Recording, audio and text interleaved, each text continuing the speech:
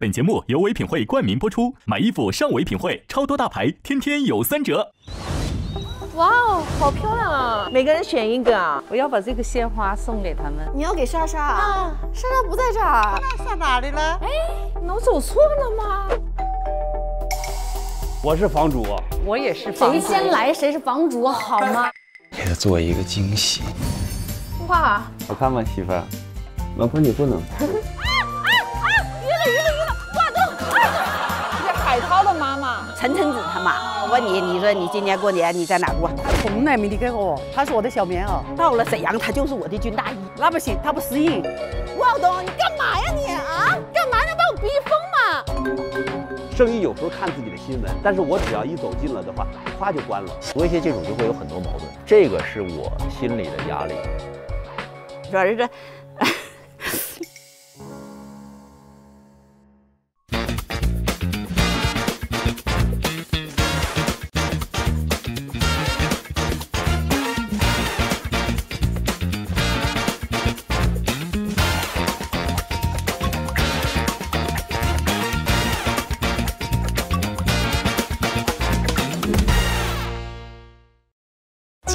忍不住要跟大家分享一款厨房神器，这个早餐机一放一压，煎蛋3明治3分钟都能搞定，心动就上唯品会搜松松买我的同款哦。本节目由斑马 APP 赞助播出，学语文、学思维、学英语，3到8岁上斑马。本节目由美素佳儿奶粉赞助播出，美素佳儿致力于帮助宝宝不上火、不便秘。加入芒果 TV 会员，每周4 18点，会员抢先看婆妈；每周5中午12点，会员尊享 Plus 版，解锁更多精彩内容。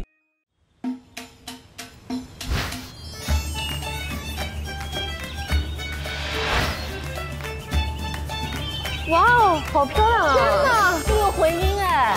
嗨嗨 Hello, good morning， 好好听啊！好，那个回音很好哎。哎，我的声音好浑厚啊，这样听，我爱上我自己了。然后你还走得动路吗？孙毅 ，Lisa， 你们过来看看，请留下你的手机啊！什么？请留下你的手机。真的要放吗？待会儿有急事怎么办？没急事，没有急事。每个人选一个啊！选一个什么啊？这个要干什么？要养吗？我不知道，那就选这个吧。那我知道没人选有刺的，那我选吧。你可以选这个，我选有刺的呀。不，这个有刺的，比较适合你。不，没，这不适合我，这适合你。这带刺那种比较适合我，永远都带。我带刺的，我带刺的，是我带刺。带刺的玫瑰。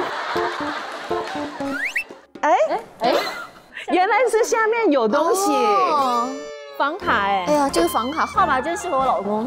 这个什么5888。5888。我2888。哎，这么准吗？2222。哦，我好二啊！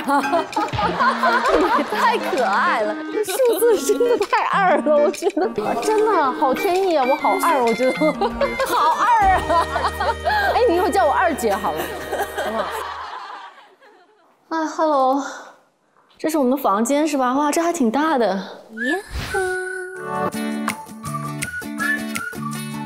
哎呀，哎，这跟这还挺配。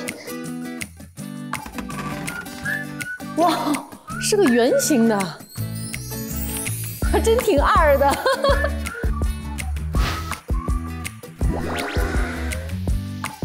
哇，这仙人掌有2个、3个、4个，全是带刺的，都在这个房间。你什么时候才来啊？我的肚子都饿得咕噜咕噜叫了。哎 ，Hello， 你好，你好啊，阿姨呀，你拿的仙人掌啊？就是在个天台上拿的，因为我们一会儿就要见到我们的孩子们了，拿一把鲜花送给儿媳，开心快乐。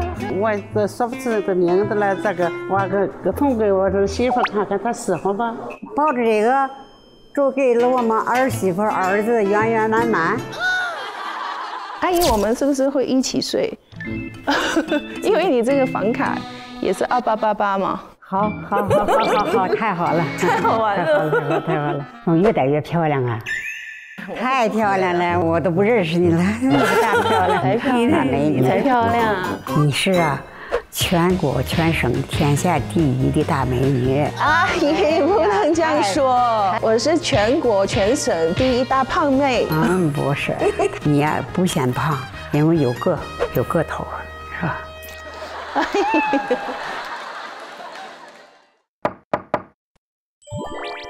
哎，耶，你好呀，你好，我这个放在哪儿？呀，让我你也是拿这个，我们是什么啊？花呀，这也是我选的花。你选的？哎呀，怎么我选的来了？我得给莎莎呢。你要给莎莎啊？莎莎不在这儿，不在这了，他那上哪里了？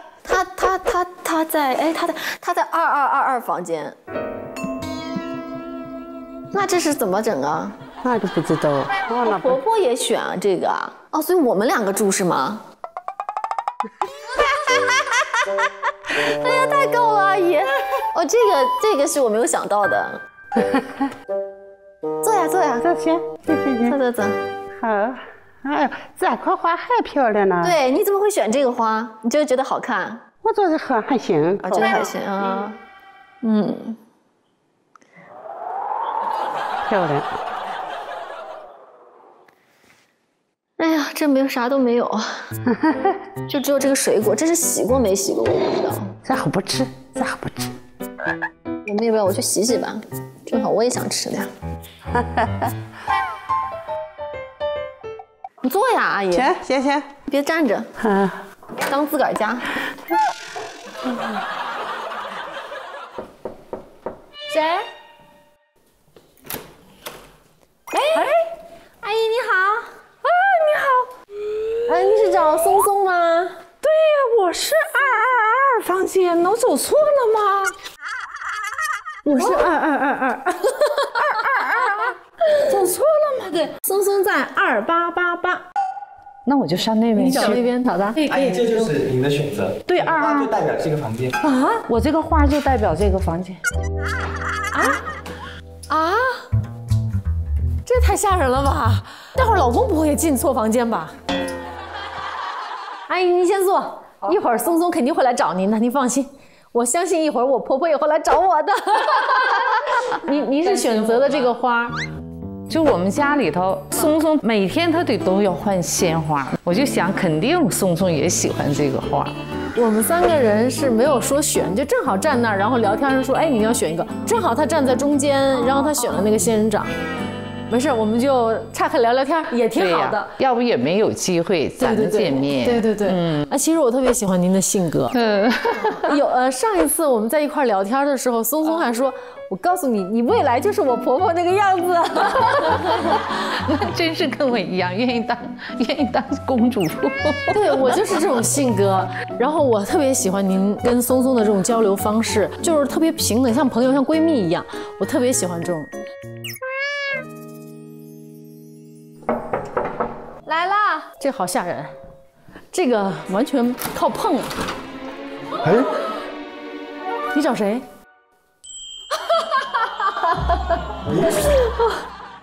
我就一束花。你想想吧，就一束花，一束小花送给妈妈。我送给你1支吧，好吧？好吧。这个送给婆婆，好吧？今天要咱们仨一块住啊？不会吧？你怎么会这么高兴呢？你难道不感到一丝尴尬吗？我觉得你不会在我们这住的，你不是来送花的吗？谢谢你啊，那个下次我们再点了外卖再叫你好吗？又给你任务了。我是房主。我先到，我也是房主。谁先来谁是房主好吗？哎，你们俩是不是不太欢迎我呀？我们是不太欢迎你。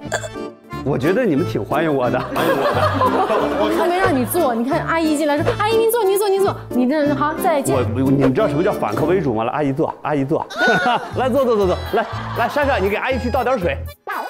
莎莎不对，我怎么变成她变成主人了呢？是啊，你我对，就我觉得也不对。水壶在那儿，你快去烧点水。好嘞，你看我来，阿姨和莎莎你们做好吧。我们要相信命运的安排，既然把我们合在一起了，我们就应该把这段时间过得美妙。你真的是个乐观的人，你就是来钟点工，你怎么就还命运的安排呢？哎，钟点工也好，阿姨，我现在就给你俩做会儿钟点工，你们有什么吩咐就跟我说。卡布奇诺是吧？卡布奇诺 ，OK， 好，早说呀，来来来。当马奇朵，好，你要做不好你就赶紧走人。钟点工把这个水果去洗了。好嘞。杨子，我要吃草莓。好嘞。杨子，阿姨就是要吃这个葡萄。那我单独洗葡萄。杨子，这个水壶在那儿，你快去烧点水。好嘞。杨子，工资想不想要了？他们仨的气场还是契合的，对吧？都喜欢美，除了莎姐喜欢挑刺儿之外。那不对，我特别喜欢挑刺儿。我刚才还跟那个松松说，我说你把那个仙人掌给我，我就是带刺儿的，我是随时都能挑出刺儿。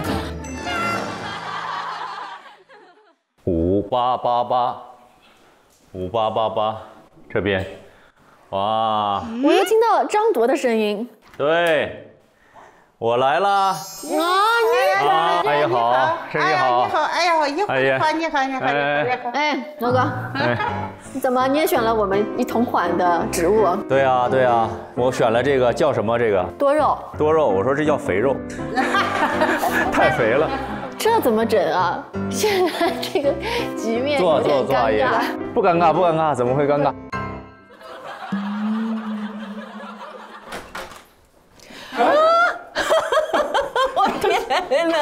我天哪！我还以为我老公了。你拿着这个，我觉得就不是了，你应该就是这一家了。哦，全乱了。哎呀，您早。这是，我是郭晓东。不是我先生啊。哦，不是啊，好，认错人了。认错人了。少见啊。对，这是弄乱了哈。弄乱了。他是陈丽莎的老公。郭东，我饿了，快去给我买个外卖。哎，你平时真是这样啊？不是让我把当成吗？那我现在就是饿了，郭晓东一定会去给我买外卖。那我就把你当皇上一是吧？你饿了自己弄去，我还饿呢。你不是宠媳妇儿的吗？我这是对他的宠，我要培养他的动手能力。平时小东拍戏，我都是一个人特别独立的，好容易跟他见个面，那还不能宠我一下？那快去买外卖，我饿了。我都翻白眼了，你不哄我吗？为什么哄你啊？你冷静一会儿就好了。我冷静一会儿，我冷静不了，我只会火更大。如果要是东哥在这儿，一定是哄他。东哥一定看不见。可你翻白眼了吗？东哥是这样的，看不到。东哥是啊，不解风情。莎姐呀，充满了浪漫主义的情怀，她是希望呢生活中有惊喜、有浪漫，有惊吓啊，对。郭晓东是不解风情，但是我就是喜欢他这样不解风情，所以我不断的有风情。你真的要天天都有风情，这个男人天天解你就没意思。是的，像我们这样永远 get 不到对方的点，那才是真的高手叫过招呢。你觉得呢？是。其实郭晓东真的对我挺好的。是啊，很难得。就是我一直在作，然后显得好像我是这么觉得，莎姐，你其实不应该把自己定性在这个。你也不作呀，作是个褒义词好吗？其实呢，我说实话，你说圣一大大咧咧的，我们还盼着他作一点。我们两个互相，因为你太作了，他不能作。到目前我们俩没有发现集中的矛盾点啊！你比如你吵着，你别吵了，你像大马猴一样，你像大马猴，我说你像，那咱俩照镜子看看谁像，一看啊，我像，结束了，真的是这样，每次都是。就是圣一呢是小孩儿，你是小女孩儿，你所要求的女孩的一种浪漫，她是小孩儿，就是五花八门。我刚刚肚子咕噜咕噜咕噜，阿姨也饿了，真的，你快去买了吧。咱俩一块儿去。我不行，我是公主型的，我不会去买饭的，我绝对不会去。你这样，你体验。我体验不了。劳动最光荣。我不行。劳动会给你带来乐趣。那绝对不可以。要你俩说，我去。我去。哎呀，我去。那你这样，我再争取你一次，你真不跟我去。再见。再见。那阿姨你坐着。其实刚刚我就是为了逗逗这个莎莎，那我就去弄点饭。你吃什么？有什么忌口没有？没有，什么没有，随意。我只吃好吃的。那你们先聊着。好的，好了，好，谢谢好了，好，谢谢。好嘞，我走了。谁？我。哎呀，回来了。哎呀，等，忘了。阿姨，哎呀，我呀专门在酒店要了一些好吃的橘子，这些水果呢都是他们拿温水泡好之后我亲自洗的。另外呢，阿姨，我看刚才那儿也没有水了，所以我就要餐厅要了10瓶水。一会儿呢，因为我还有一个小直播活动，万一我照顾不了大家，我就一会儿。讲的挺讲的全，真的挺周到，真挺周到。因为他待会儿要直播，让我们不要打扰他，不然他就没法直播了。杨子，哎，我待会儿为了配合你完美的直播，我就一个请求，说，你告我老公他在哪家？你老公是2888，对，是松松的那个房间。我老公会不会觉得松松性格很好啊？会不会觉得我性格很不好啊？我都已经有危机感了，现在。完了！你要不要喝咖啡呀？哎，好啊，谢谢。谢谢。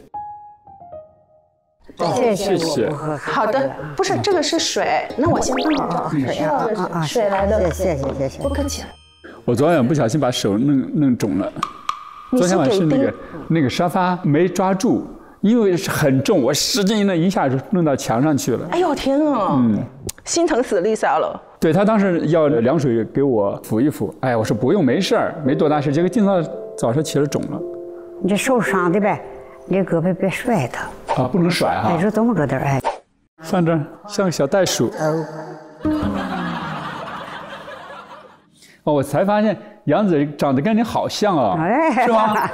特别像是吧？好慈祥。哎，杨子不能说他慈祥，你要说他。我应该说他什么？形容慈祥一般是指就是上了年纪的人，哎，叫说慈祥。用错形容词了，不应该说慈祥。杨子特别会逗人开心，我不会怎么办？我觉得没什么一点啊，不需要逗人开心，你做你自己啊。他说让逗你们开心，你们再放我走。哦，不是，我不需要你逗我开心，我只要你唱歌。我觉得你唱歌就行，你唱歌然后觉得很好听，我们放你走。真唱吗？好不好，阿姨？阿姨真唱吗？唱吧。我唱一首山东的民歌，好不好？好。那松松你要帮我唱慢节奏的时候，你重复后面4个字；我唱快节奏的时候就不用唱了。阿姨，你也听听好不好听啊？好。你我从前一个村落。一个村落，早晚都在一个山坡，我在坡下砍柴割草，你在坡上独自唱歌，人家又说你们是地上一双美好的姻缘，没有错过。我有情来，我有意。来，没事了，你喝口水。是不是我唱的？没事，把你给呛着了。不是，我挺高兴一乐。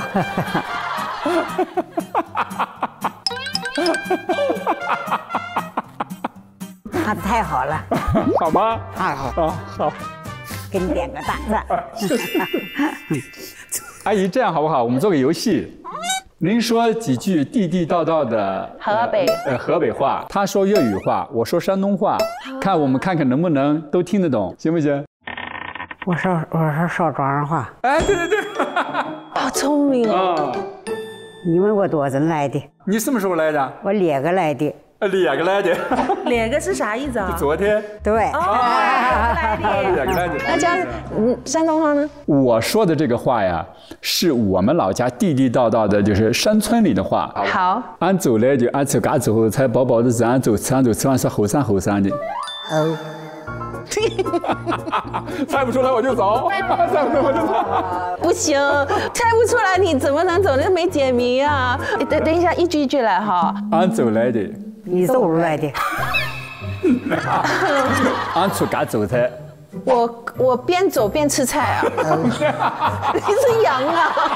你是马还是羊啊？你边走边吃菜。阿姨听懂了吗？我听不懂。俺吃嘎韭菜，割点韭菜。割韭菜。哎，这有点对。俺吃个韭菜。俺吃嘎韭菜啊，俺宝宝都是俺走吃。宝宝是俺就吃，咱就吃。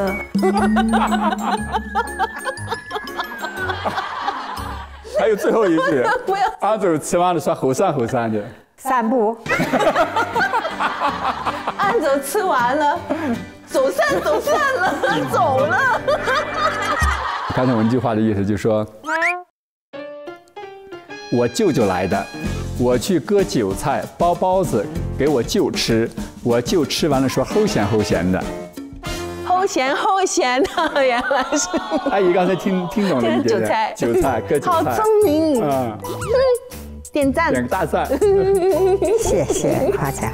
地方语言有时候特别有意思。松松，你说一句粤语，让我们猜一猜。我现在想你帮我做个东西，我用广东话说。好，你講啊。我想食士多啤梨。乜嘢？我想食士多啤梨。你想去巴黎？不是，是可以你现在做的，现在我需要的一个东西。我想食士多啤梨。我唔知你講乜嘢。我想食。你想請我 ？No。你說的這房間裡有嗎？有，我想食。我想吃。對，士多啤梨是個名詞。士多啤梨，我想吃。對，阿姨知道。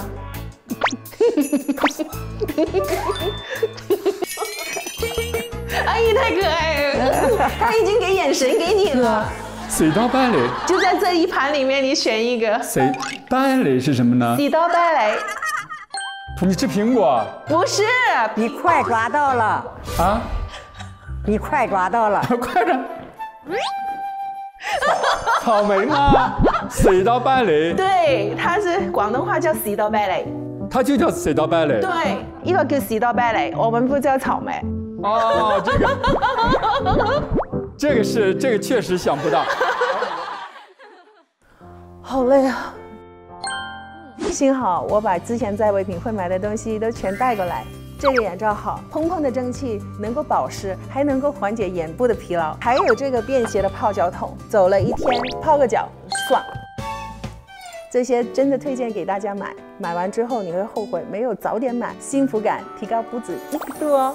記得去唯品會買哦，商場裡同款更划算。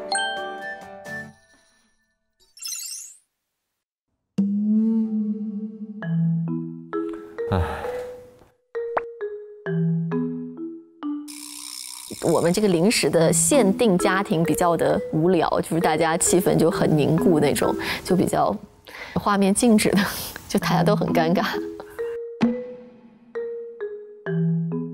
那就是他们去那个什么了，就穿插开了，得是。我不知道呀，肯定是啊，因为杨紫选的是鲜花嘛。哦。然后小东选的是仙人掌，全是刺儿。松姐是选的那个仙人掌啊，松姐选的仙人掌。对。哎呦，你本来想选仙人掌是吗？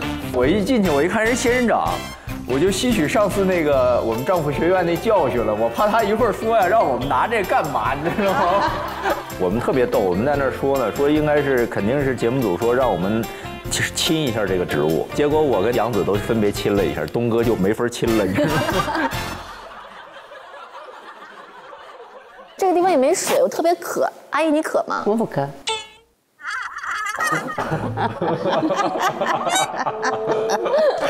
你是不是渴？对。你就说你渴就完了。想让我给你找点水去是吧？是。烧点水，咱们还是能烧的。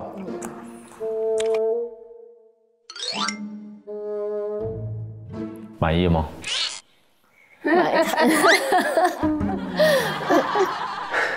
如果呢，这水里呢再加点那个柠檬汁就更好一点，这样也很好，这样喝就是有助于消化。你找一刀，都给你们切就得了。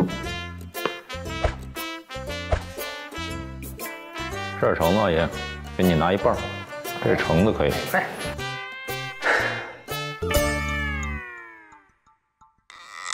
你觉得无聊吗，阿姨？聊聊天不是挺好的吗？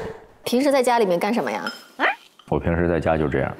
那是苏文姐安排的是吧？也吧，她也跟我一块坐着，我们就看看电视，就觉得特别好。是苏文姐她跟你说干嘛的时候，你可能知道她的潜台词是什么。哎，你说的这一点呢，还是有，我还真是跟你不同。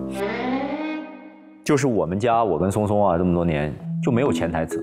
就像你说的，就是像你讲，没有，真的没有潜台词，就是要就是要，不要就是不要。我其实真的不饿，阿姨，我早上来到现在已经下午还没吃饭呢，我其实不饿。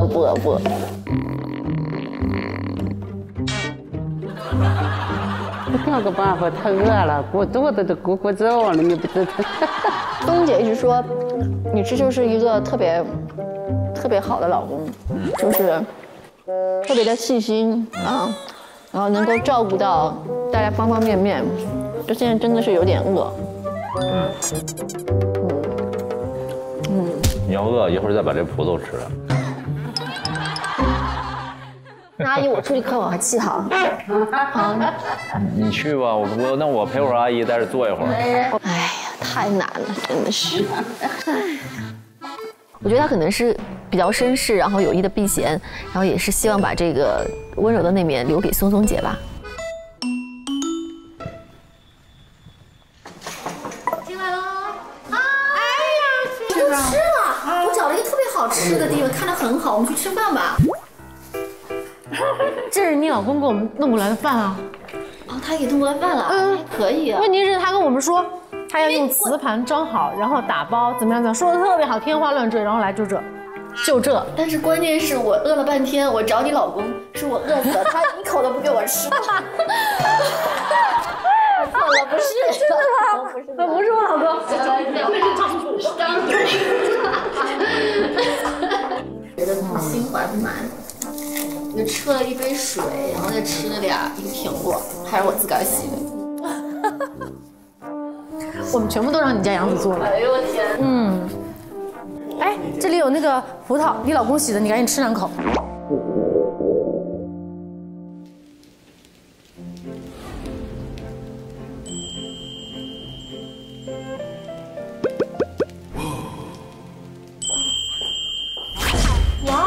哇，好棒呀！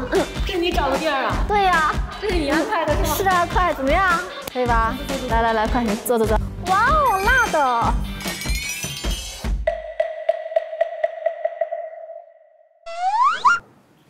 我先吃一个，先吃一口吧。先吃一口，吃这个，反正也看不出来，不知道我吃了。我待会儿告诉大家，你先吃了。看你们看说什么？您尝一个吗？我不尝，我不饿。哎呦，你个小虾看不见，小虾能看见。你要剥虾皮，你皮吐在哪里？你吃旁边那个可以。我们俩这样好吗？都吃了，没有人知道的。哎呀，他怎么还不来啊？杨子录直播呢。对，他能直播的那个条件就是给我们买饭去了。哎，来，珊珊，来了。哇，我们来了。呀，陈小姐，你怎么突然换装了？陈小姐。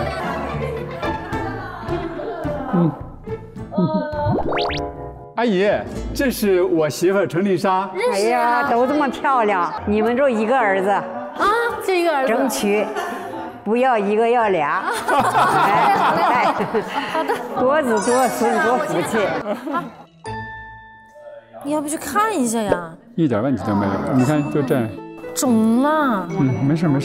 你昨天看到他撞到是吧？撞到沙发地上。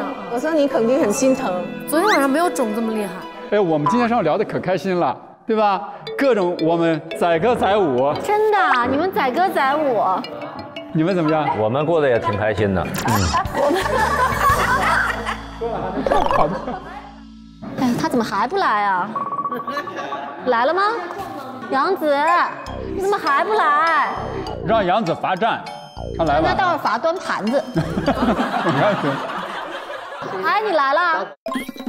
你怎么来晚了？背了个小熊就来了。快点吃饭了，饿死了都！快点！我吃过了，你吃完了？那我们吃饭了，那我们不等你了。我们没吃吗？我们都在这等你。哎，你们都等我呢。我没吃呢，我饿死了。你给我们买的饭呢，杨子？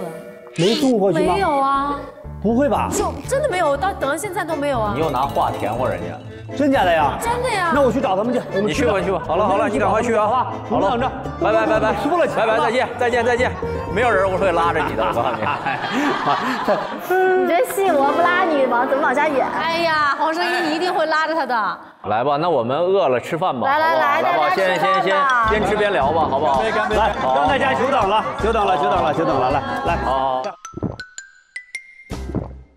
我们家呀，我真的就是没话可说，因为我们3个就坐在那里，非常冷场。然后我就在不停的说，我说哎呀，我饿了呀，我渴了，有点热。然后铎哥就装作没听见啊，然后就坐那儿纹丝不动。我怎么没听见？我哪个要求都满足了。后来他说他要吃佛跳墙，让我给整佛跳墙去。我说你把我肉吃了，我给你嘎块肉的。然后我说这个你不是唐僧。我说说我们家发生了什么吧。我们家很短暂。太长时间。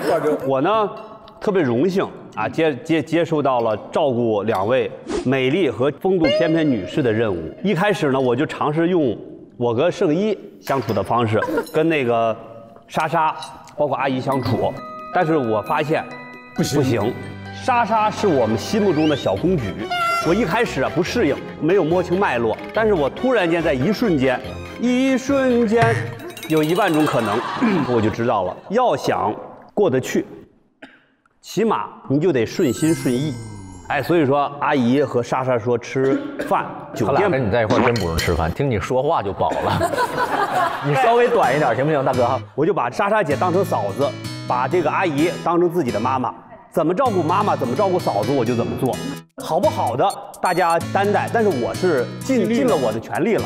对，哎，汇报完毕。我先点评一下，松姐都没有吃到你的炒饭，都说你很好。其实我们也要谢谢你，真的只有我们吃到了饭。做的不，谢谢，你还是做的挺好的，水果真的洗得蛮干净的，谢谢。还要忙前忙后啊。就虽然你一刚开始，你就是说你跟圣依那种生活方式用在我们2个身上，可能我们2个身上有点就是水土不服。对，水土不服，这用得好。我俩可能也是给你出了点难题。你虽然觉得很困难这个饭，但是后来你真是转变了，我们就吃上饭了，我俩就饱了，开心了。好，谢谢。结果真的吃得很好啊，米饭还特别好吃，辛苦你啦！呀，谢谢。你知道阿姨有多厉害吗？杨子不肯去，阿姨最后给他一下马威，说我告诉你杨子，如果现在是我儿子坐在这儿，他2话不说他就走了。如果现在是小东坐在这里，小东什么都不会说，立马直接给端过来，你还坐这里说半天，你好意思吗？我一听这个话，我立即我说我做了，我马上走。没有，你到现在到那个时候你还在挣扎，是阿姨说了句你不去是吗？我去，然后他才动的。我本来是一个倔驴，被他们直接给捋成了温顺的小绵羊。没有，你一点也不温顺。我告诉你，圣依要能学到你1%的智慧。我告诉你，你们家鸡飞狗跳，我跟你说。小东，我通过今天跟莎莎相处，我敬你一杯。什么意思啊？我觉得你特别不容易，我对你表示非常钦佩啊！作为一个男人来讲，我对你表示崇高的敬意。我干了，我也干了，水我们都干了。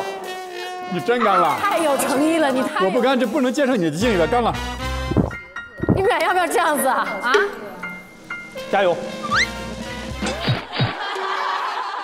多让东哥呀跟我在一块聊。不，还是不用了，不要。本来他就很难搞，然后再加上你更难搞。苦不怕，人生最大的苦是要有苦难言。没有，我全是甜蜜的。我跟你要学，这确实好。对，东哥，来我们。我干了，你随意。不，我干了吧。我这么理解你，太不容易了。杨子，问题是我喝不喝我都是甜蜜的呀。东哥，你是一直在蜜罐里，我一直生活在水深火热当中，我太羡慕了。哎，这话好像听着有点不太对。哎，他今天在我们那边，他撸着袖子站起来跟打架一样，说：“我今天要给郭晓东出口气。”我干你，我敬你。直接给我捋直了。我说我今天给郭晓东出口气。你们干什么？你落袖子，我说错了。杨子，我不光是有这么一句，我还有这么一句。你说我今天一定要给郭晓东出口气。我说，哎，莎莎不对吧？你这么欺负你家郭晓东吗？你说你是不是挑事儿了吧？晚上我们俩又要促膝长谈。东哥，我再敬你一杯，你太不容易了。东哥，我告诉你，你能够跟莎姐在一块过，3生有幸，你是幸福的，真的。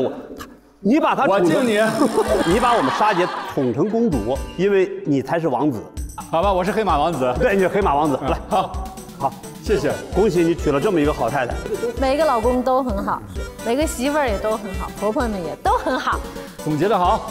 我今天还在想说，你到那个松松家里去，会不会觉得松松性格特别好？是挺好的啊。我觉得松松特别会照顾人。家家都有一本难念的经，家家都有幸福点，对不对？要没有幸福点，都过不下去；要没有难念的经，就不叫生活了。磕磕绊绊才是日子。哎，杨子，我觉得你这衣服好看，你送我一件呗。送你，我能穿吗？能穿。这个比较适合东哥纯良的人设。我觉得我穿也合适啊，我穿看看。矮一点，一看就不伺候人。你这个袖子矮一点，对。他的手受伤了，一看就没给我师妹穿过衣服。哎，你穿还不错哎。哎呀，就这么定了，就送给你吧，就这么定。把帽子拿出来。不，我把我身份证拿出来。好看。要不我把我这个脱了给你？不。哎，我觉得我这个气质吧，要穿这个是不是显得可爱一点？因为我比较纯良。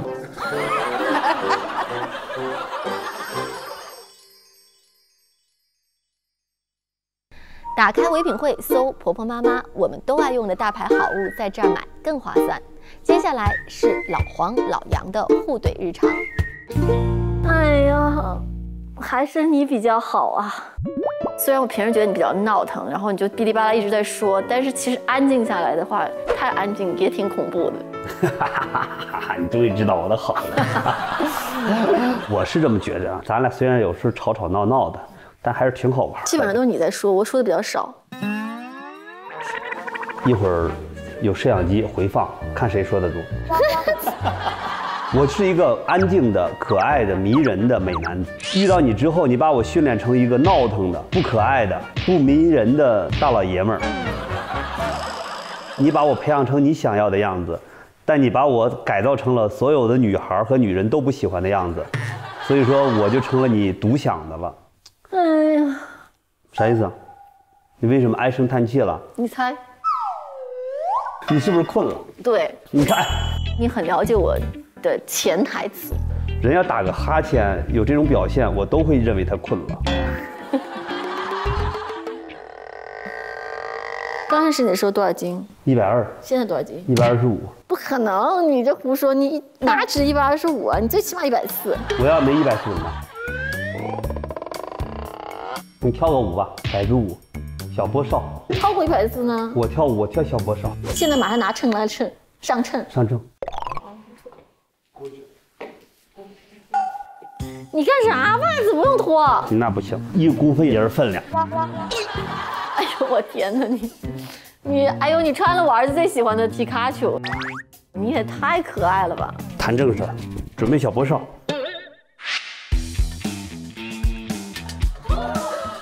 你肯定超140，我跟你讲。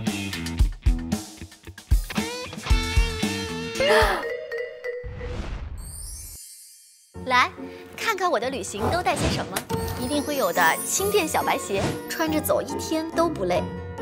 几件基础款 T 恤、裙子、裤子都能搭。这些鞋子、衣服啊，我在唯品会买了很多。同样的牌子，外面1件的价格，唯品会能买很多件。唯品会品牌特卖就是超值。本节目由唯品会冠名播出，买品牌好物上唯品会，超多大牌，每天都有3折。本节目由斑马 APP 赞助播出，学语文、学思维、学英语，3到8岁上斑马。本节目由美素佳儿奶粉赞助播出，美素佳儿致力于帮助宝宝不上火、不便秘。本节目由治疗不爱吃饭、发育迟缓、夜经多汗的龙母壮骨颗粒特约播出。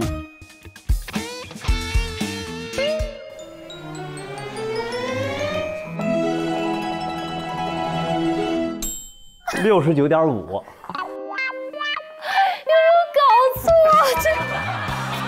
完美 ，OK， 完美。知道我为什么脱衣服、脱鞋、脱袜子就要迎着0.5？有一把手坑呢。啊，谢谢鞋子，哇，哎呀，这运气来了啊，挡都挡不住，哎呀，来，小波上。兄弟们看见了没有？这就叫不要打无准备之仗，一定要准备。准备就是注意每一个细节，脱鞋、脱袜子、脱衣服，你才能赢得最终胜利。我会69.5，这个秤不准吧？如果穿上鞋，你看，没有人穿鞋上去的，你穿袜子倒还是可能，没有人穿鞋上去。我看其实就差这一点。69.9。喂，我要拿这个手机，哎，哇，我要拿这个手机就超了！天哪，我是怎么这么睿智呢？啊，天底下怎么有这么聪明的人呢？无语了，真的，你赢了，反正你说啥都是对的。快点，让我欣赏欣赏你跳小波少，就当我是你们北电老师，考核一下啊！哎呀，我要睡觉了。啥意思啊？我继续睡觉。你不可能，小波少还欠我的呢。小波少欠了，一会儿再说。真的？对，我走了。还是跟自己家人在一块儿要舒服很多。对，我跟圣依在一块儿，他说有的时候我会有那种潜台词，我要这个东西，但是实际他说我可能是不想要。我说我不要这东西，但我心里实际是想要，就是你分没分析出来我的潜台词？哎，我说我还真的没分析出来。我说可能这么多年，我跟松松在一块儿生活，想怎么说就直说，就没有说让大家再费脑子去分析那个潜台词的过程。那我肯定猜不到。他那个家庭的模式是另外的一个方式，一个家庭一个生活方式。你说要去拍戏啊，也是一个临时的组建的家庭的形式，就是今天的这个情景。然后两个都是陌生的演员就来了。哎，真的有这样一个角色在戏里演的真妈妈。全国各位影视公司的老板们、导演们，我妈妈啊，应征啊，可以出演婆婆啊，有相关这样的角色妈妈的，都可以来找她，友情出演，不需要片酬。对，你自我介绍一下吧，你对着镜头。我是张铎的妈妈。陈松伶的婆婆，我叫邢玉珍，我今年70岁了。今年我参加了婆婆妈妈节目组，哪位导演看到我要无代价，没有报酬，我要演一个真的好妈妈。你们要给我一个机会喽！好棒！你要让我演高兴的婆婆，我就能高兴起来。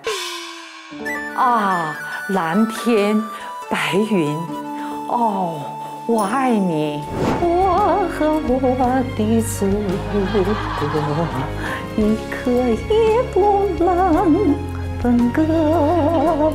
我今天心情可不好受，你们怎么这样对我呢？你再这么演下去，星爷周星驰就来找你了。你这个都演出悲剧，演出喜剧效果了，你太厉害了。你来吃这吧。好，我也收拾。哇，哎呦，真的我看着都疼，那就不能小心一点呢？还好吧？肿成这样还好啊？哇，这手感好好。真的，现在肿得好狠呢。手能动吗？我看看你手能动吗？能动。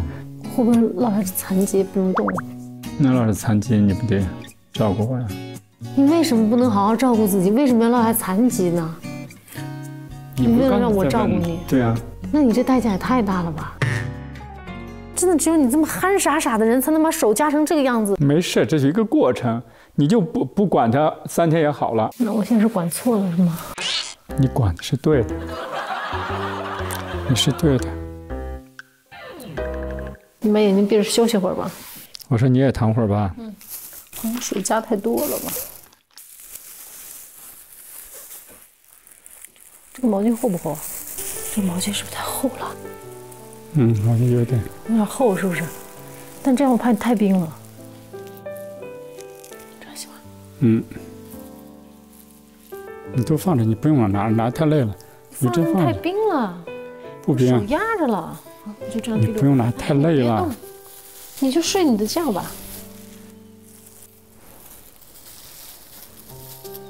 我真的很幸运，能够找到陈丽莎，能够跟她一起生活、组织家庭。陈丽莎对我是真的是照顾的无微不至，她会对我是真的很好。她为我做的所有的事情，我都非常非常感动。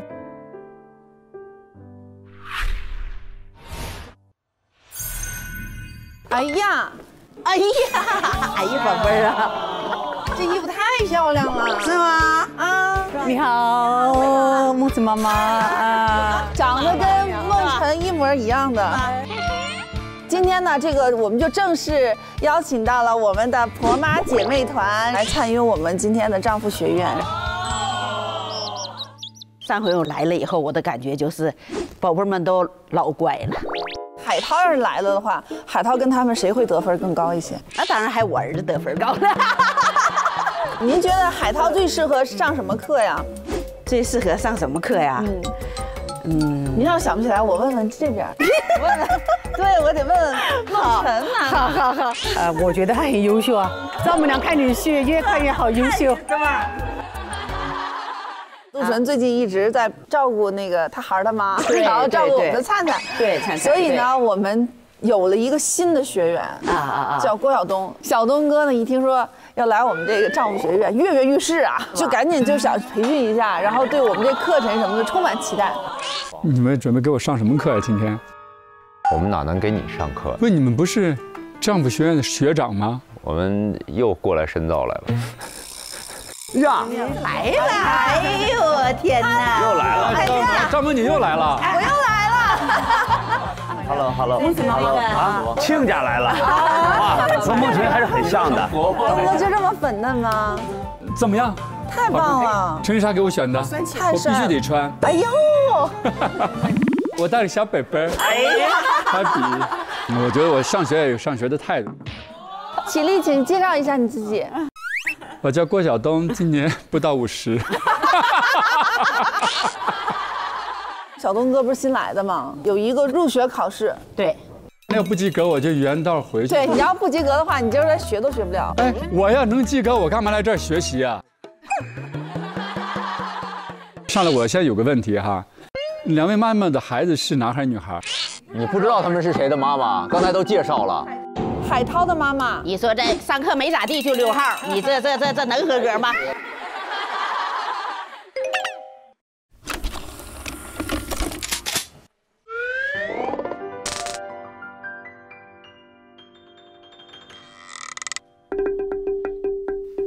没了。他俩闹别扭呢，你没看出来啊？你以为他们俩是摆 pose 的吗？就是晨晨妈妈扭头走了。啊，我走了，我生气了，我生气了。不是，先让我干嘛？他不是刚才说有问题问我吗？他们俩是要让你化解他们俩矛盾的。这读题都有问题，这玩意儿咋解题？怎么考？儿子，哎，受什么委屈了？你说，今年过年在哪过？过年？今年过年去哪儿过？去我家里面过。你看他干啥？他总看样子。你想为难儿子吗？我一点都不为难，我就想问你说，今年过年在哪过？你想让儿子开心吗？当然啊。儿子开心，那首先我媳妇得开心啊。晨晨说啊，他回家他会特别开心。回哪个家？回哪个家呀？家哪儿是家？哪个家？送命题。回晨晨妈那个家，他会特别开心。是，应该到我家。啥还应该到你家？咱们中国人的传统美德，过年的时候一定要回家，一大家子人团聚在一起。你这事儿都忘了？我一点忘不了。我相信晨晨妈是通情达理的，她知道嫁出去的女儿是泼出去的水。那没有嘞，没到我家里面嘞，因为我女儿习惯了我那个，她从来没离开过我，她是我的小棉袄。她是你的小棉袄，到了沈阳，她就是我的军大衣。那不行，那你看，那你东北好冷啊，是吧？她不适应。我跟你讲，我女儿嫁给你365天，300多天都在那个婆家，就是过年那几天你们要回家。不是师兄，哎，两位师兄，如果你们碰到这样的问题，你们怎么？你别问别人，你还没考完呢，你还没结束呢这个问题。没有呢，你还没结束呢，结束了吗？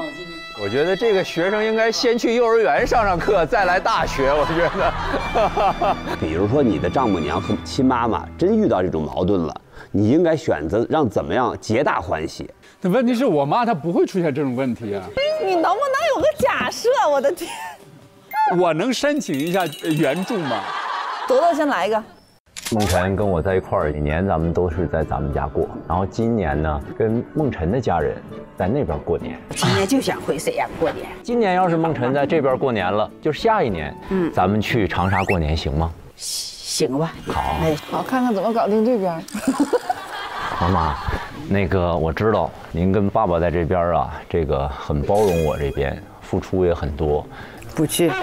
啊，不习惯那边。我明白，我们很冷，很冷，那边很冷。那我就想看看能不能我们两家双方共同选一个彼此都非常喜欢的地方，然后呢在一块儿过年。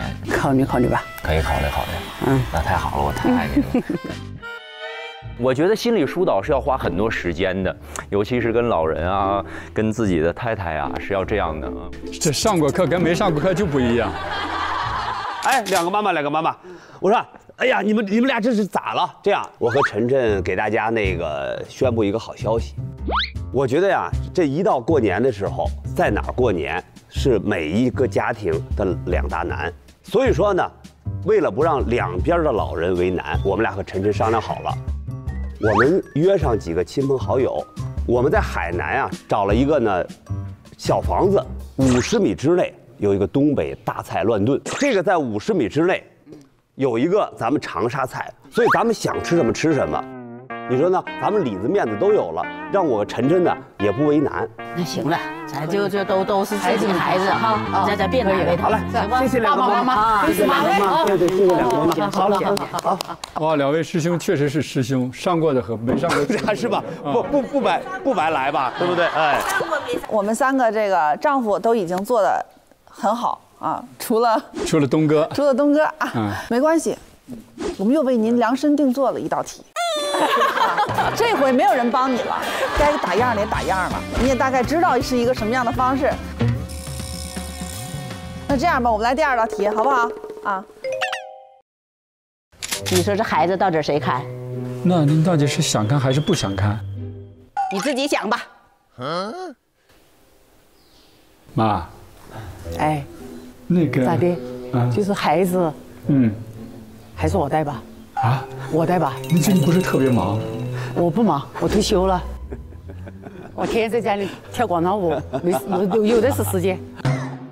妈，孩子谁看呢？特别想让您看。那必须我看，我是奶奶，我不看谁看？不行，对吧？还是我看。你看我家女儿多漂亮，我从小就给她打扮得漂漂亮亮的，是不是啊？咱都是东北人，咱东北那嘎达整的太时尚了，我有点接受不了。你看我这体格也行，我这一天到晚走南昌朝北的，不是？你说你们，你带我，你要带我就走了。生气了。妈，不是，咱不在商量吗？咋还走了呢？是这样。那我要带那个孩子。你想带，你先等一下，我再想想啊。想啥呀？想啥呀？我也会走，想啥呀？想，甭想。你们俩演的可是好，很投入啊，可以。我考虑到您跟爸不是一直想出去旅游吗？是吧？你想自由一点，先去跳跳广场舞，打打麻将，开开心心，乐乐呵呵的。是啊，我现在孩子，你不是没时间吗？不是，你听我告诉你，我现在哈，我就是已经都旅游完了。我跟你说，我该走的地方我都走了，我该玩的地方也玩了。那这么说，东哥，温馨提示，婆婆那边都快晒干了。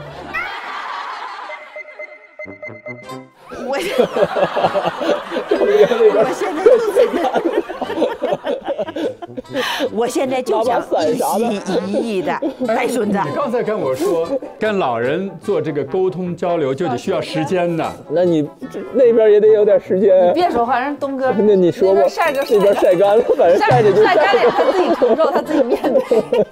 你说这孩子，万一您看这边磕了一下，碰了一下，那晨晨跟我闹怎么办？他跟你闹，你觉得我我怎么办？那我又不希望你跟他关系弄得那么僵啊。我干啥跟他那么僵啊？我稀罕他还稀罕不过来呢。不是，是啊，但是人家那孩子你给磕了碰了，人谁的孩子呢？还有我孙子呢。完了。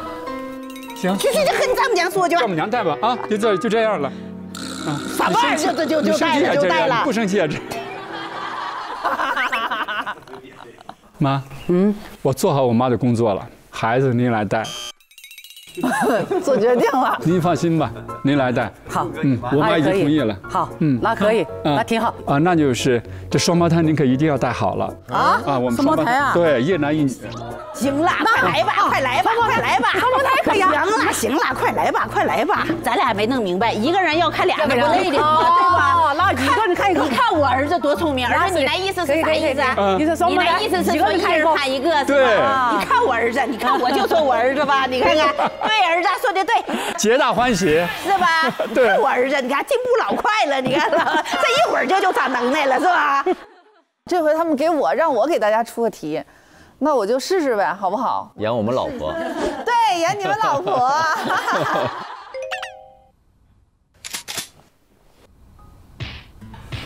我天哪！你咋了？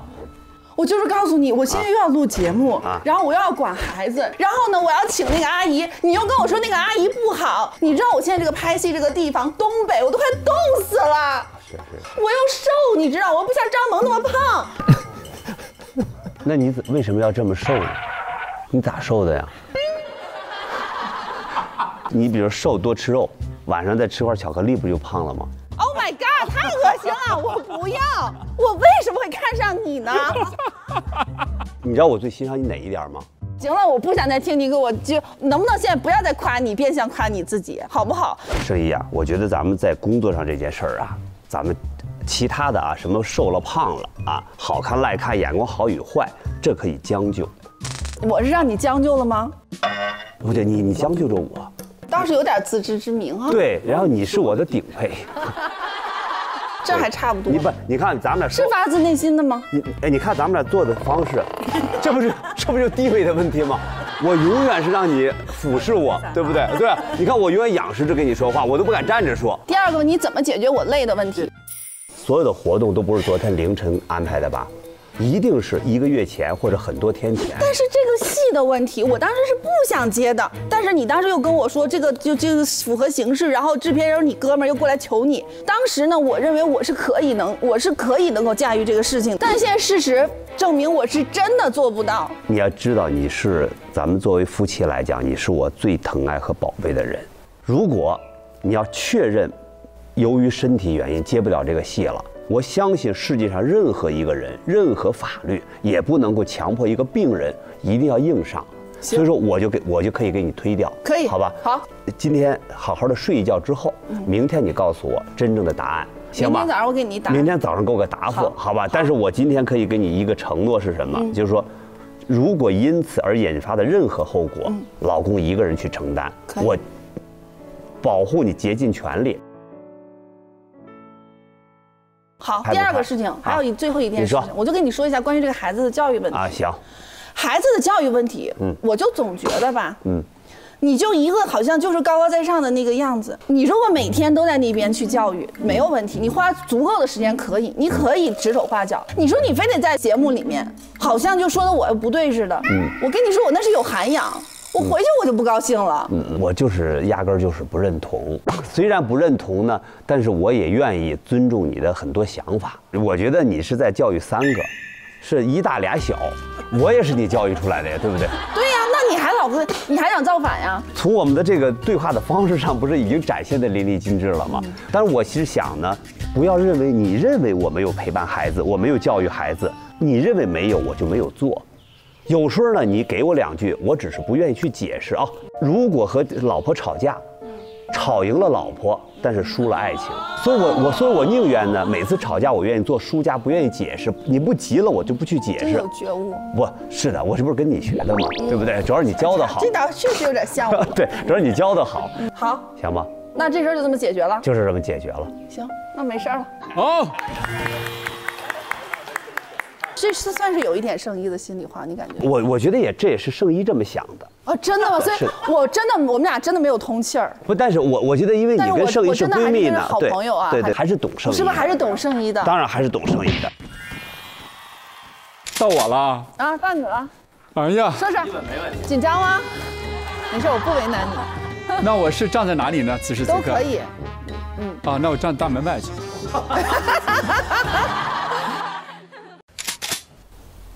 你怎么是今天才回来呀？不是说好昨天晚上回来吗？不，昨天晚上那个。你忘了今天什么日子了吗？什么日子？我跟你千叮咛万嘱咐，今天你生日。不是。哎，你快告诉我是。我告诉你，你自己就不知道吗？你非，哎呀，我天！什么日子？咱俩结过纪念日？不对呀，是什么日子？这么多年，我真是白嫁给你了。我觉得我真的是，我太有才了，我怎么嫁给你？陈小姐，我求你，你快告诉我，每年都能卡在这儿，每年到这时候就忘，我也不知道这是咋了。是结婚纪念日，你生日，儿子生日，我生日，今天是情人节。今天是情人节，我不配做你的情人，是不是？啊？是不是？看，生日快乐！不是什么玩意儿？我不带这个花儿，你看看，我不要。哎呀，真美！不是，我想跟你说，咱们打早就定好了，我都定好了那个哪儿，我们早上9点钟出发的，我还染的新指甲。为啥要染绿色的？这不春天吗？怎么着？你嫌我难看呢你？啊？挺好看。你不懂，你土老帽，你就说你不懂，你还嫌不好看吗？我第一次看，所以有点刺激。好看吗？你约的是几点？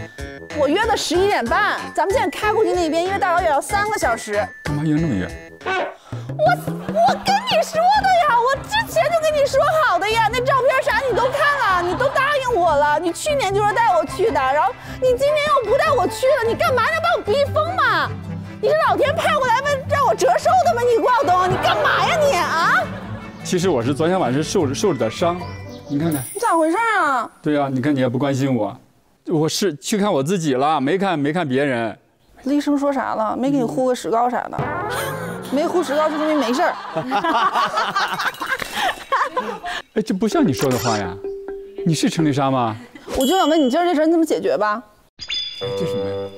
你就帮我解决一下，你不要逃避现实，你快点，你要解决一下。解决什么？我要去餐厅。哎，妈妈，你大耳朵行不行啊？我的天哪！好老婆，你原谅我，别生气，别恼火。不行，唱得太难听了。他不会这么为难我，所以你不是陈丽莎。我告诉你，你知道吗，郭晓东，你最大的问题就是，你总是从内心里面，你觉得我不是那么为难你，我不为难你，那是我的选择，那是因为我爱你，但这不应该是你不动脑子的这样的给自己找的一个理由。从男人的角度，你不能说我老婆不会这么为难我老婆，你越这么想的话，那你对于我的这些好，对我的浪漫就会退化。她演莎姐演得特别好，就真的是充分体谅你。但我觉得你有一句话特别点题，莎姐不计较你好多没做出很多浪漫的事儿，是莎姐爱你。对，这真的就是她对你的好，而我们男人不能因为说哦，我老婆不会这么为难我，就认为是理所应当。这句话我也很受教，对吧，铎哥？是说得好。他很明显就很依赖丽莎。对，我老婆，他感觉老婆就是你说也很给家里给他安全感的。对呀，哎，我觉得男人不就应该听女人的吗？在你这儿说，你说都听你的啊，和杨子说你说都听你是完全不一样的。那我说的是对的，还是我说是真的？因为他是一个特别有主意的人啊，就是如果一个女人让他说行都听你的，就是女人就会感觉我赢了。但东哥你平时是不怎么能说，就是不太说的，你说听你的，我们就感觉你是懒。是吗？对，会吗？那女人觉得你是懒，女人的这个直觉，这个判断是对的，是的，对。但是你这么一说，我觉得好像是懒。比如说什么都听他的，我觉得肯定是尊重他，对他好，是因为你喜欢爱他，你是尊重他，你才会说哎什么对你做主。我觉得我做主好像让他听我是觉得好像不太合适。我是这么想，但是你今天这么一说，我觉得好像我可以试试去做一次试试看。对对对。婚姻是我们生活的一部分，但是婚姻当中就是有生活，但生活当中不见得有婚姻，对吧？没错。当我们选择了这种生活，可能真的应该为这种生活去买单的。说得好，是吧？你要不先记下来？我正在记。现在都用你的语录都可以让别人抄小本本了。我现在该学习了。对，你们抄小本本，对，我现在正在记。你看你说着我正在记，是。第2堂课呢，其实要告诉大家一个特别好的消息，就是我们节目组请来了一位世界顶尖的压力舒缓大师。书法大师啊，书法啊，不是舒缓，心理舒缓大师，心理学。他希望能够听到我们丈夫们真真正正的心声。大师呢？大师现在还不能出现，要等一会儿才能出现。所以我们希望你的丈夫是可以真正，掏心窝子一点，因为你们只有说的越真实，最终能够获得的帮助才是越大的，好不好？好，我们欢迎，来有请东哥，我们的东教授。来，小东哥。啊，我的困惑来自于我不知道如何让陈莎能够真的像他们一样，就是能够觉得什么都做到他心坎里去了。谁能给我一个就是婚姻的宝典啊？我每天照着它去看。这个只能你们用一辈子的时间去自己把它写完。我接下来的工作别打扰我。杜撰。我想因为小东哥我们也挺熟的嘛，在10年前的时候，而且当时他就说。我所有的钱给我老婆，我老婆对我特别好，跟我结婚，给我生孩子，也没有给我过多的压力。所以其实我觉得这一份，就是说他一直可以在家里面相夫教子，这份安全感真的是小东哥给的。对，其实到现在我觉得，虽然很多年轻人会去说，哎呀，你怎么这么大男子主义啊？你是不是不够尊重女性啊？不够理解女性？但是你倒退20年，他的这种理解就是纯爷们儿，就是让大家觉得他真男人。一点毛病没有。我跟你讲啊，我的观点，我特别不赞同 AA 制。我觉得生活 AA 制，我觉得其实是你生生的把2个人给分开了。我觉得男人挣钱就应该给女人，我一定要尽我的全力给她最好，我绝不会让她受委屈。然后各个方面我都一定给她我就跟你说，我说陈莎，我就希望看你整天开开心心的，快快乐乐的。每当陈莎开开心心出去跟大家，我心里特别满足。可能我没有说出来，我也不会怎么样，但我觉得我作为丈夫，我内心我是骄傲的。结了婚，其实我们俩没有认真的摆在台面上去商量，哎，你要待在家里，我要去外面，没有的。很自然的，他就很自然的结了婚，他就不去拍戏，他就在家待着。他说我就想在家待着，给你生孩子，而他就说到我心坎去了。比如说我说，哎，我说陈莎，我不喜欢看到你穿这个裙子太短。他说，哎，我也喜欢穿长裙。我觉得这就合适了。所以我觉得真正的门当户对是精神上的门当户对，是3观一致，志同道合。我觉得这就是最好的。好的，谢谢小东哥的分享。来，朵朵。对我来说，现在真的是有一点压力的，反倒是我跟我父母他们之间的一个身体健康的情况。实际我妈妈上这个节目，你看她性格非常外向啊，很喜欢玩，很喜欢旅游。实际在大概15年前，就是那个时候，她整个的精神状态并没有像今天这么阳光。她就是吃了一点抑郁症的药啊，然后这样的情况，这花了10多年的时间啊。才变成今天他能够这么外向的去表达自己啊，演节目啊，如何啊？对，他会有这样的一个过程的。爸爸的情况就完全是这个身体上的，他心脏不行，你晚上一回来呱吧上2楼的时候就不行了，就心脏病就犯了。你想象不到说怎么那么健康就突然间那么不行了，就倒在楼梯上。这是人真是有命运，你幸运有人下楼梯就发现了，打了120，这是给救回来。所以呢，我就跟父母之间，这个是我心里的压力。就是松松也跟我讲，多跟父母在一块儿。我说你不害怕多一些接触，多一些接触就会有很多矛盾。他说，但是就是怕，也得在一起接触，跟一起陪伴来讲，这些矛盾是可以忽略不计的。他就会反过来问我说，张铎你怕不怕？我跟妈妈如果是这些方面有一点不一样，你行不行？我说老婆，我不仅行，而且我还要感谢你。因为你给我一个这样的机会，让我跟我父母多在一块儿，所以我们1年当中就是很多旅游、很多项目，200多天在一起，所以是真是跟家人在一块儿接触是非常好的，也是会释放到我们很多压力。好的，谢谢朵朵的分享，很实在啊。对，然后也是我们80后的这一代真的是面对的这样的一个问题。对。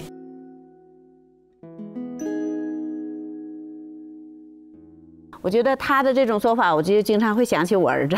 我们家就是30晚上过年12点钟声响起以后，海涛也会给我和爸爸来磕头。就东北人就一直都是这样，同感。然后我也是就给压岁钱嘛，东北是吧？都给压岁钱。然后那年我就记着他磕头的时候，我就真的是泪流满面的。我当时我就说，我说儿子，我说儿子你那个。都这么大了哈，我说你那个不用磕头了，完我就这么说，我说，完他就说的，妈妈真的，那个你看，咱们家现在什么都挺好的，那个实际是不是我不用给你们磕头了，是你不用给我压岁钱了。他说的那个我不求别的，我就是求你们健健康康的。所以说，也就是促使我会，就是说更乐观，关注自己。我现在就是，我现在真的是，你看我有时间了，我就是出来，我觉得都是我喜欢做的。我出去旅游啊，干什么什么的啊，我就都这样，我就觉得儿子看着我快快乐乐的，那他就放心了。是，真好。来，杨子，我是这么觉着啊，就是说，我其实很感谢这个栏目。在没有这个节目之前，大家对圣依误解太多，包括对我们家误解也很多。这个节目让我们家呢，比较全面的展现在大家面前的时候，其实帮我们释放了一些压力。但是你看，我们以前的压力在于哪儿？圣依有时候看自己的新闻，但是我只要一走近了的话，他咵就关了。目的是他，我不看呀，其实他都在看。你说，难道他在看新闻的时候我不知道吗？实际上，圣依在看新闻，他呢心疼，其实我心里更疼，也有非常触动，但是我无可奈何。你说我能怎么办？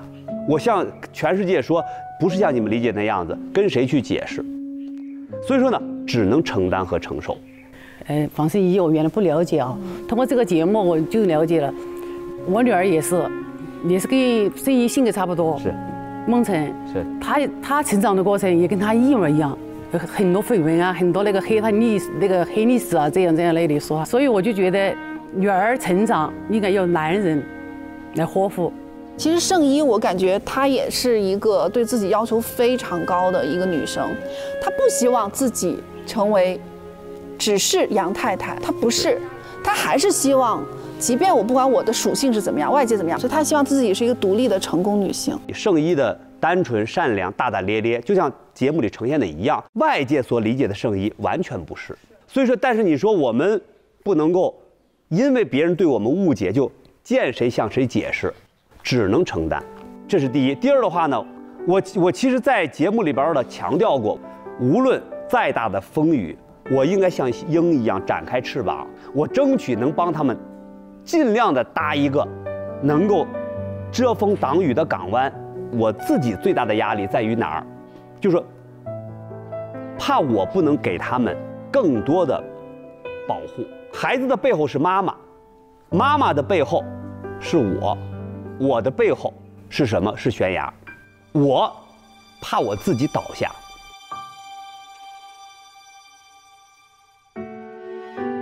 您觉得人生中压力最大的一年是哪一年？我觉得我压力最大的应该是12年前后吧。我们集团呢，由于各方面的投资重大的失误，耗空了我们所有的流动资金。那个时候我记得我们过年的时候那年给孩子的压岁钱都是50块了，只是象征性的包一个红包。那一年非常难。其实我在圣依面前没有体现出任何有压力的样子来。我觉得一个男人有压力的时候啊，能硬撑的时候可以硬撑，不给家里边增加无谓的担忧。他其实是一个不太会跟我讲的人，所以我觉得他可能是觉得我帮不了忙，不要给我增添一些困惑或者麻烦，让我跟着一起去担心的这样的一种状态，所以我就持续把我自己觉得我应该做的能够再做得更好，这样的话让他更加开心就好了。来，请心理疏导大师。哦，呀。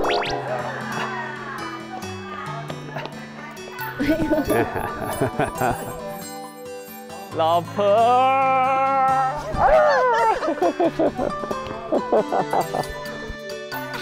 哦，原来是这样的心理哎，你手机吗？没问题，没问题。欢迎。好了，我们呢还有今天的这个丈夫学院的最后一堂课。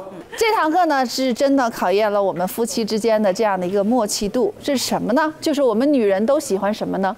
包治百病，对不对？包。然后呢，就是我们所谓的这个包包，我们要用我们老公的这个对我们老婆的认知，要给他选一个他最喜欢的包包。我们看一下，有手提包、腰包、双肩包、斜挎包，还有草包。哎，不错。来，谁先选？待会儿我先选吗？你让我先选吗？啥玩意儿？手提包啊？不会选草包吧？啥包啊？双肩包。这个腰包、斜挎包，快选吧！我是。你真的选了个草包？我就是他喜欢我这个草包。一个动作，这是个动作。哦，是草包最简单了。你看我们这个，啊，倒立啊！我幸亏，因为他是真的家里没有腰包，没有斜挎包，然后这两个人都有好吗？都有。都有好吧？你行了，你别说话，说话就露馅。那我们就开始了，好不好？老公老婆已经非常非常的聪明了，他们已经知道了，我们就按照这个背后的有这么一个动作，我们把它完成到。完成好的话，今天你就可以毕业。好，我先来。动作开始。哎，你这样是去卖了他吗？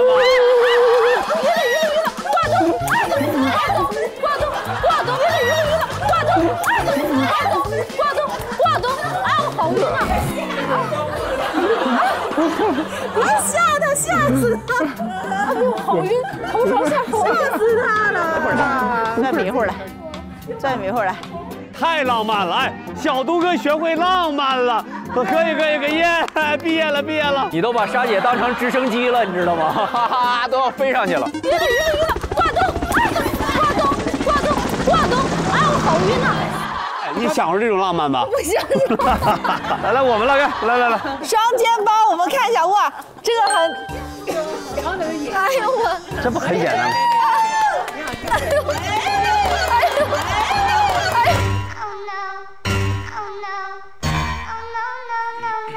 好了，你不要再拉了，不得了，好吧，可以下去。还好是黄圣依的腰，我跟你讲，还好黄圣依你腰好，真的。黄圣依，你知道你在杨子身上，你特像一个小玩具。好了，这个最难度拉了，你怎么知道？焦点。不是你那个还行，你那个腿你能掰出去膝盖吗？我抱你吧。不是，我试试啊。你先蹲下抱着，然后让他拎着你。对，哎，对。哦，转起来，可以转起来。够了。都完成的不错，挺不错，毕业了。好了，那我觉得今天呢，我们的丈夫学院圆满的结业了，好不好？好，谢谢，毕业了。最后不哆嗦，加油，宝宝们！耶，来拍照，好了。耶！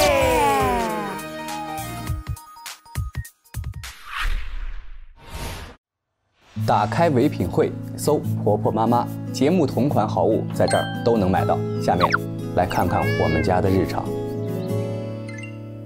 你把头发吹干了。为啥你要给我吹头发呀？哎，你现在自己吹不方便吗？今天对我这么好是咋了？是没有零花钱了是吗？犯什么错误了？是没有零花钱了吗？我不需要零花钱。真的吗？对啊。哎呀，我的妈呀，好疼啊！老公，你要温柔一点，太疼了。啊，好疼啊！哎呀哎呀呀呀呀！哎呀哎呀呀！我的妈呀！好疼啊！你不适合干这一行。为什么呀？容易把店做倒了。给你买了个发带。你还给我买发带？你咋了？你今天突然之间？因为你天天戴发带嘛，你喜欢戴发带。你说吧，要多少零花钱，我先转给你。对你好一点就不行啊？逗你呢。你知道我剃完光头堪称完美那头型。那希望孩子遗传你，别遗传我。我是睡出来的，我妈就为了让我睡成圆的，每半小时给我翻次身，她都不睡觉的。我要出门不在了，你就得翻她。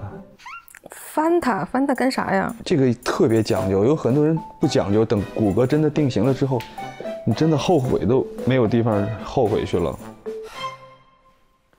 你买的啥发带啊？我看一下，还挺好看哈。哎，是像我系鞋带那样吗？系鞋带那样？我系鞋带就蝴蝶结啊。你试试呗。不行，不好看。我的天哪！别动啊！关键时刻不要动。咋说不换了？还没刚才那个好呢。有那么多强迫症吗？对，我特别有强迫症。要不以后小孩的造型就给你了呗。要男孩的话，你就给他做穿搭；女孩的话，你就给他扎头发。想给女孩扎头也得等她几岁以后吧，长不出来啊。男孩就跟我们穿的一样就行了。哎，这不挺好的吗？哎，我觉得你比我扎的好哎。男人要想做一件事情，一定能做好。真的吗？但是他一定要是自己发自真心想去做的。老婆，我好想吃橘子。橘子？你去拿呗。你懒得动，我起来折腾一上午了，好累。你让我去帮你拿呀。哎，我想吃。我想吃水，吃橙子。你这是咋了？这个表情？缺糖了，有点低血糖。你去拿就好了。有点头晕，一个橙子就够了。真的是，还要一个孕妇去帮你拿。你知道水果放哪边吗？一般。我知道。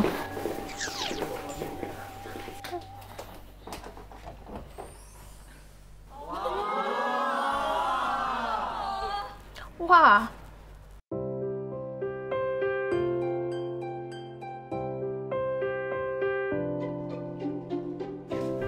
好看吗，媳妇儿？好看啊。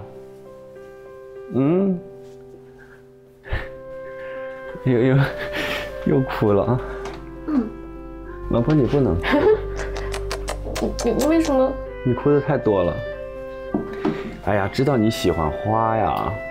这不，老公现在回家来了吗？给你准备点小惊喜。我早上5点54就醒了，我要给我老婆一个惊喜。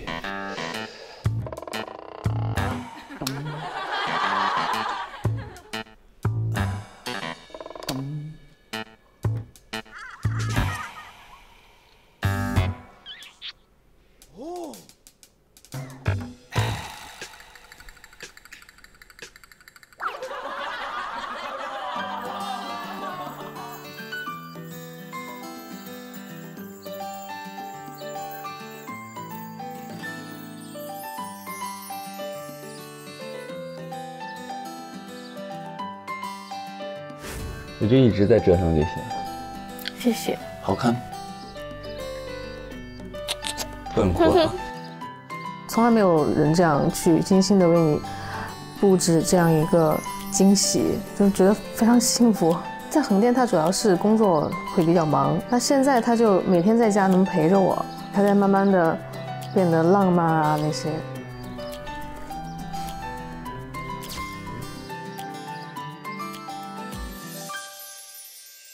Hello， 小姨。哎呦，今天好年轻啊！是吗？因为今天我跟同学聚会去了。哎，你过来姨，我带你看看。看什么呀？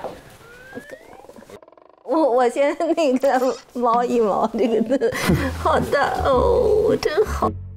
就这几天就又大了，哇天哪，又长了又大了。好，哎呦，真好。来姨，过来。怎么着？小王灿起床，我给小王灿准备的惊喜。哦。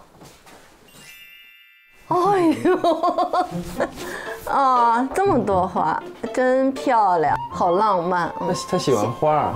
幸亏我上午没在，要不我又成了大灯泡了。我说你给我拿个橘子，他就来了。哇，一打开是这个。那他哭了呗？我觉得肯定激动的就哭了。看最近节目里网友都在评论蛋饺肉丝的梗，真是的，我以后必须得让我的小宝宝把英语学好。汪文静和灿灿提到斑马 APP， 说是专为小孩研发的。是斑马 APP 上呀，除了可以学英语，还有思维、语文、美术，还有写字，是素质教育产品，让孩子全面的发展。你看，它这个在线趣味学习的模式，将知识跟儿科动画结合起来了，充分激发孩子的学习兴趣，让孩子爱学习，还愿意主动学呢。文静给我看了语文的内容，英语也挺有趣的，还有外教互动，真好。朋友的小孩啊，就是在用这斑马 APP 学习呢，英语说的特别好。我小的时候要是有斑马 APP， 我英语肯定差不了。现在的孩子太幸福了。对，下午我带你们去个好玩的地儿啊。带我们上哪儿玩的？去了你就知道了。哦，是这里吗？您好，您好，您好，您好，您好。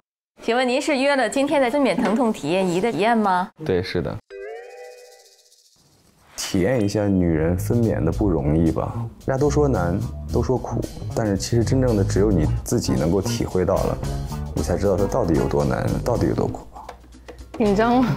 我不紧张。对，不要紧张。我怎么感觉都紧张？紧张啊！你先给我调个1级，我感受一下，那肯定的呀。它是哪种东西？哪种感觉？有感觉了吗？有点麻麻的，有时候还挺舒服。小姨，那你甭担心了，他舒服啊！你看他笑了。哎，我真的还行，其实说实话。现在就很有感觉，像一堆小汁儿在扎你。我现在才2级是吗？没到呢，1级，才1级，这才1级啊！对，我的天哪！哎呦呦，哎呦呦，有点类似于我们女性朋友来月经，对，痛经。对，就你看我之前生理期躺那儿不想动，就这种感觉。嗯，天哪，2级了。哎呀呀呀！哎呀哎呀呀呀！哎呀呀呀！哎呀呀呀呀！哎，我真的还行，其实说实话。我估计他都到不了，我估计到不了3级。让我调快。哇，抽筋了！这是多少级啊？现在是2级到6了。疼是吗？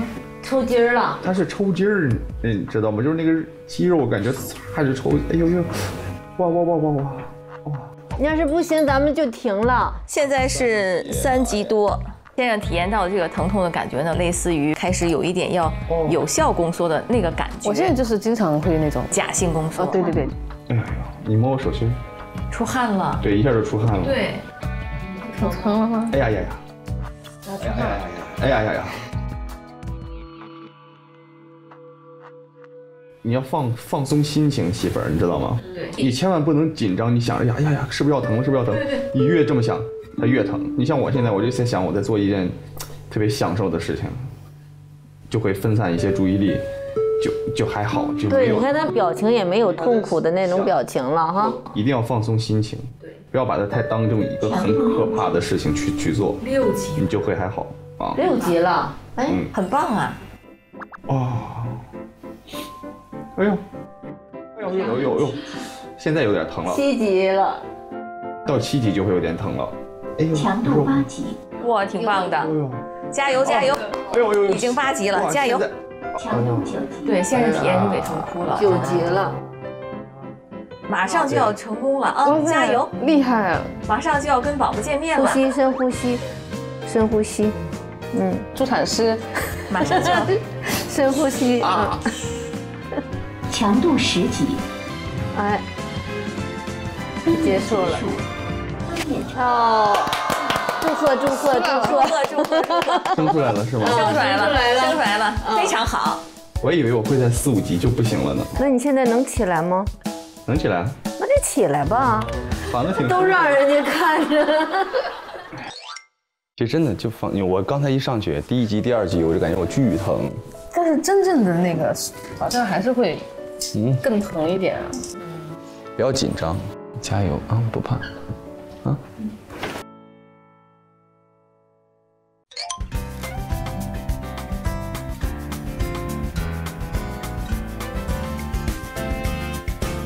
妈妈，女儿帮你化妆好不好？帮你化一个美美的妆。好啊。画那种欧美时尚的那种，欧美的大眼睛那样。我知道那个他这边的那个，这叫什么眼影？对对对，帮妈画眼影。很粗一块，然后颜色是那种橘色的，或是那种大蓝色这样。蓝色应该也不错。好啊。来，艺术总监，你觉得妈妈最适合这几个颜色里面的哪一种颜色？我觉得我们要尝试比较不一样的，因为那这样好不好？我们同时指那个我们觉得适合妈妈的颜色。OK， 好。1、2、3，你说这个色吗？对，我觉得可以试试看，说不定会有意想不到的效果。你有画过黄色的眼影吗？不要担心哈，我会帮你画很漂亮。你觉得妈妈这样黄色好看吗？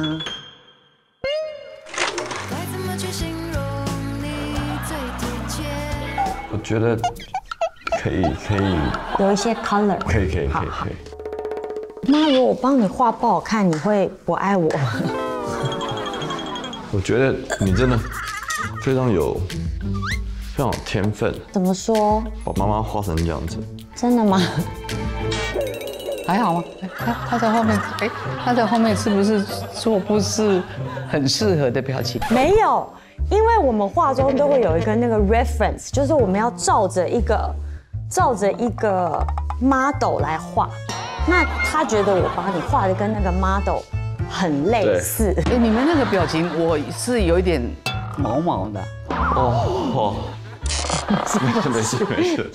我化妆小秘诀就是。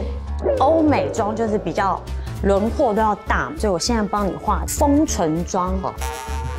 你不要还没有，我还没，我是不是很滑稽？我还没。哇，就上了车之后，哦，我们就是来丰唇哈。哇，你这嘴巴很多哎。你有想把我亲一下？有。你在忍笑是不是？没有，深呼吸。没事，你想笑你就笑出来。黄柏俊，你想笑你就笑出来，不要担心。你画好了吗？画好了。好，我看一下哈。哇，真的非常厉害。世界上没有几个人可以把人类画成鸟类。我现在变成鸟类啊！太厉害，长冠八哥。真的吗？美呆了，你就是长冠八哥的化身，太美了。其实是 OK， 是有型的，我觉得你是可以接受的。我等下帮你把头发稍微调整一下。摄影师们，你们等我把我的印象拉回来，我去调整一下头发。对，3分钟。你不要老是站在旁边偷笑，你。黄柏俊，真的祝你好运。黄柏俊，真的没。3分钟以后，你等着我们的成果展。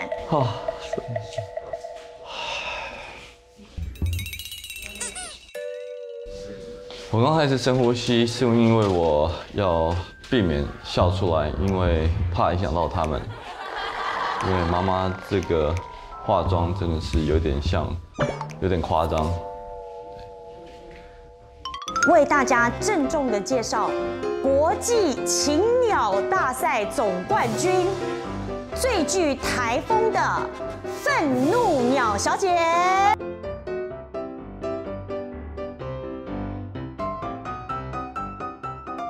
我的妈呀！漂亮吗？你最近有对妈是有什么不满吗？你是把妈从鸟类变成恐龙类了，是不是？你这10几年来的不满全部在这个时候爆发吗？我们本来是很相亲相爱的，你刚刚这样挑起我们母女，他说我这最近是得罪你了吗？怎么办？就是我们每个人有自己适合的妆容，那偶尔尝试，我们知道不行，我们下次不画了，行，好不？好不？好。那我们3个人自拍一下，你也没跟那个。好，来。你刚刚说那什么八哥来着？你刚刚说八哥，很蛮像的哈。黄柏俊。就算做只鸟，我们也要做只有态度的鸟。我这样才有眼神跟表情，对，这样才对啊，这样对啊。你这样真的是愤怒鸟了。那我等一下来一个可爱鸟。好，你可爱鸟好不好？时尚鸟呢？时尚鸟。那你时尚，你跟时尚鸟，你也要时尚脸呐。男模脸，非常好。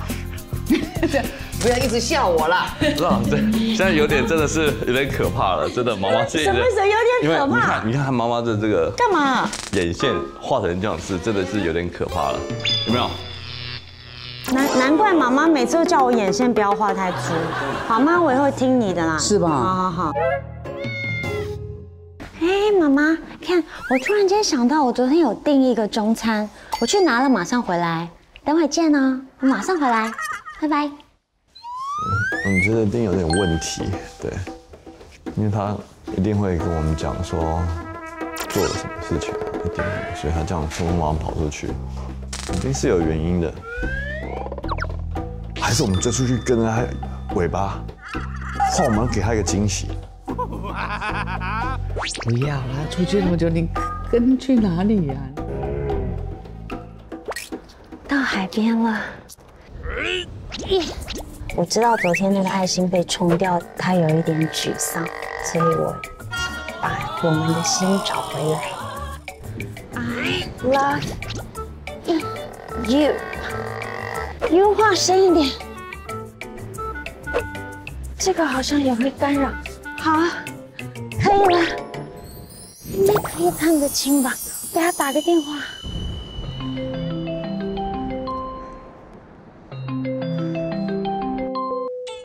老婆，好了吗？我刚刚在这个餐厅刚好遇到昨天那个冲浪的老板呢。真的还假的？对。然后他说他有一个那个冲浪板想要跟你分享。真的吗？你再过来海边一下。对。好，我马上过来。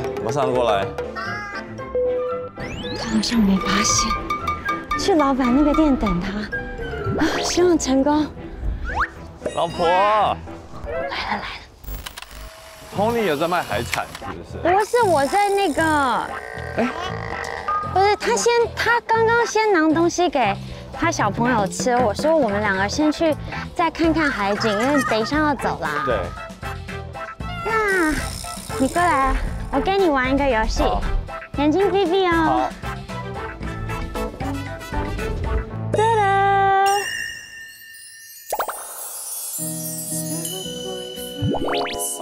哦，老婆，哎呦，谢谢你 ，I love you， 谢谢你。昨天海浪把我的那个毁了，你今天又来帮我做一个，谢谢你。我把我们的爱心找回来。对，我们心心相印了。我觉得我都没有为你做什么。你为我做太多事情了。帮我生了2个那么可爱的小孩，然后你又那么辛苦的工作，真的，然后常常不在家，谢谢你哦，谢谢你。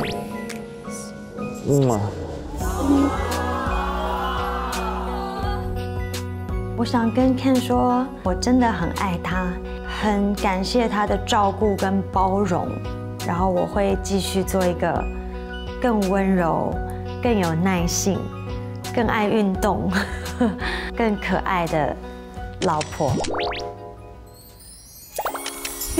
老婆，我昨天的爱心被海浪给摧毁了，要把它复原。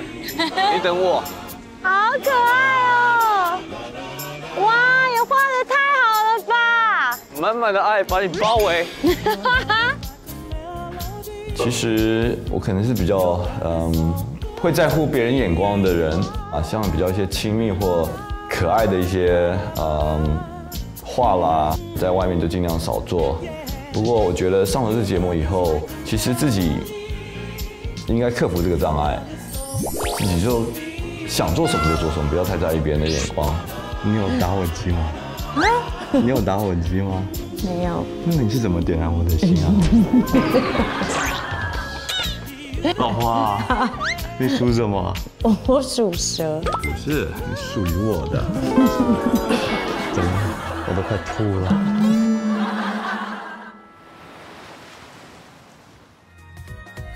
本节目由唯品会冠名播出，买品牌好物上唯品会，超多大牌，每天都有3折。哎呀，我听到谁的声音来了？我可能背不下去了，太重。你拿着高脚酒杯在这里谈艺术，这就有点脱离实际了。好帅呀，老爸！当着儿子和儿媳妇的那个面儿，郑重的说一声我爱你。我给你带来一双鞋，你换不换？我不信，你真的带着了。督导你好，经纪人哪有这么说话？我是不是得换个艺名吧？杨青霞。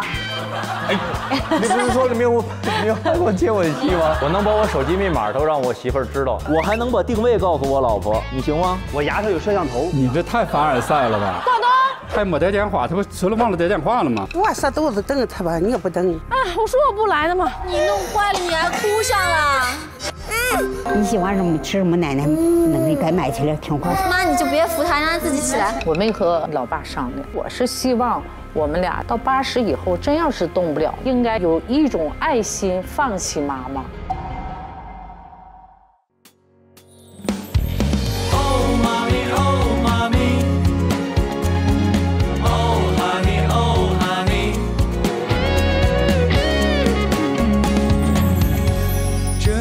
难题总让人伤透脑筋，老婆要宠你，老妈也等你表忠心，无需的道理，错了都怪自己，世事待命，拥抱你们的双面夹击，也不能怪我某一刻的玻璃心，也想摆好工作和家庭的天平，不小心又推你进甜蜜陷阱，答应你下不